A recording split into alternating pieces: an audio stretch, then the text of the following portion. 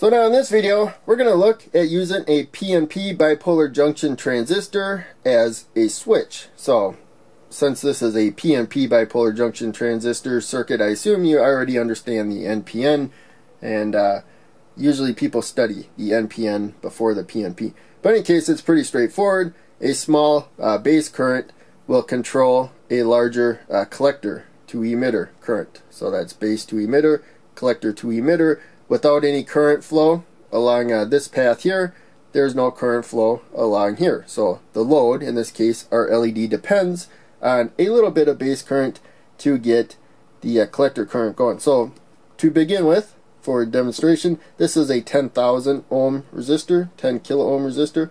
I'm going to put it to the rail there, and if I don't cover it with my hand, you might not even be able to tell the LED is glowing. We got very low current here. Thanks to this 10 kilo ohm resistor. We're going to use 5 volts, by the way, in this circuit, but you adjust the components accordingly. Now, we have the switch already to ground up here.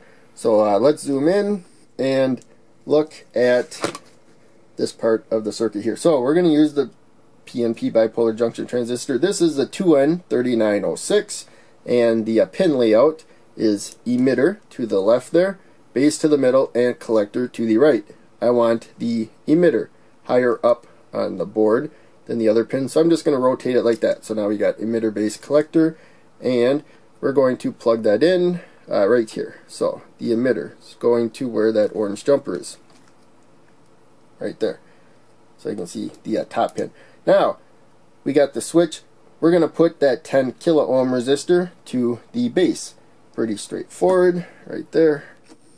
I'll zoom back a little bit. So the base, or one side of the switch to the base, right there, middle pin. Now we got the collector down below. So that's usually how you'll see the PNP bipolar junction transistor schematic, where the emitter is on top, because usually for the schematic, the positive side of the supply is on top, and ground, or the more negative side, is on the more bottom side. So now what we're going to do is grab the protective resistor for the LED. So this is our load. So it's important here. So there you can see on the schematic, we got the other side of the switch to ground. So the load, we're going to work with 5 volts. So 220 ohms is a decent resistor for protecting an LED from 5 volts. You don't want to go a whole lot lower than that, but you can go lower. So got the LED to the collector. There you can see the bottom pin of the transistor, and now the resistor is to the collector. Now we got the LED long lead, the anode, that goes more positive, short lead, the cathode, to the negative rail. If you put it in backwards, it just won't light up.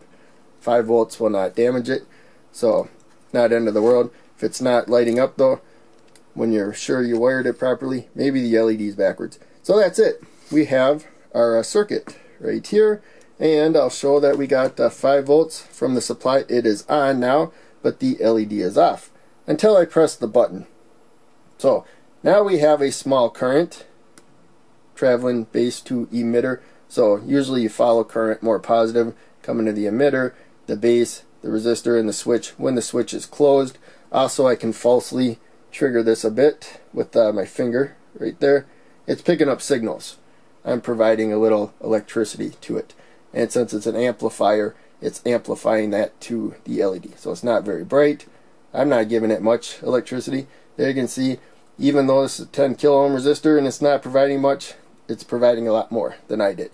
So it's no current from base to emitter, no current from collector to emitter, and then just a very small current from base to emitter allows a lot more collector to emitter current, which the LED is part of. It's in series. That's the basics of a transistor switch.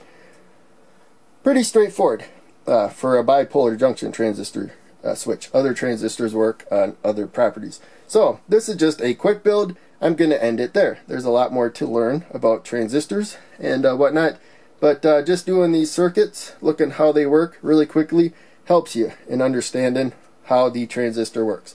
So check out one of the other videos I'm posting. Click like, subscribe, the bell. I will see you in the next one.